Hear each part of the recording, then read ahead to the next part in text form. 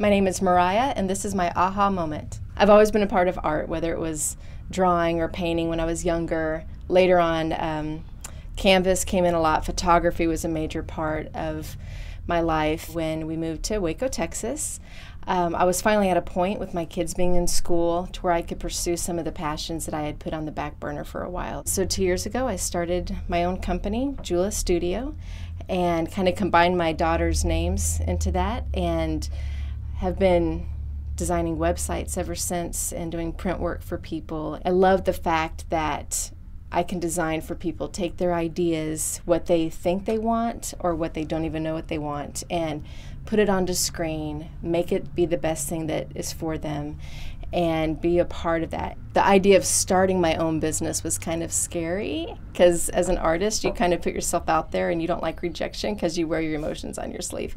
But I was able to kind of jump into it and put myself out there and really be able to just push myself and be able to learn and be able to share whatever gifts I have. An aha moment is when you decide to take that leap and to just not know what's coming up next and just jump and hope that you land on your feet, and sometimes when you don't, just get back up. But it's just taking a leap of faith and just going for it. That's what an aha moment is.